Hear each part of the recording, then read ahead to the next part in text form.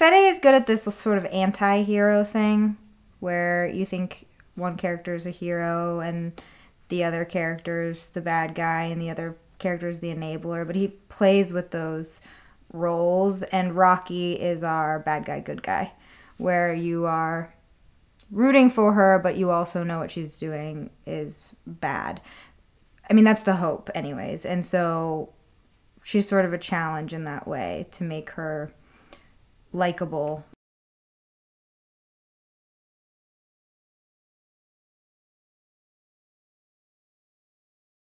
Dylan is a really great actor, so it's nice to work with him. He really transforms when he's on camera. Fede's been really open about us watching dailies and playback, and so I've seen most everything that we've shot. And Dylan just, there's like a whole life behind his eyes, and he's such a nice kid, and I really enjoy working with him.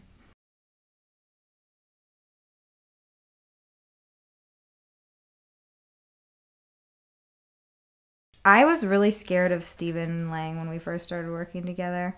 He's really scary as the blind man, which is great. He's unpredictable.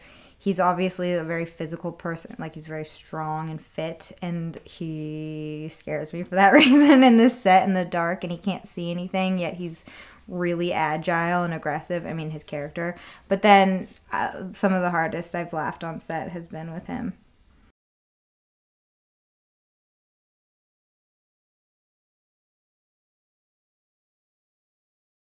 And Fede is like an amazing visual director. You know, like something about this movie reminds me of a graphic novel. From the footage I've seen, it's very, like, the palette is really beautiful and gray with pops of color. And like I said before, to me this story is more of like a myth, and we are like archetypal characters. It's not like real world scenario. It's stylized and elevated in a way that Fede is most talented at, I think.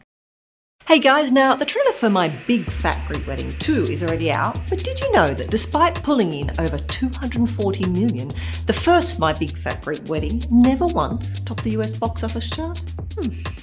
Now for this and more movie facts, click on more videos, but if you want something different, click on the playlist.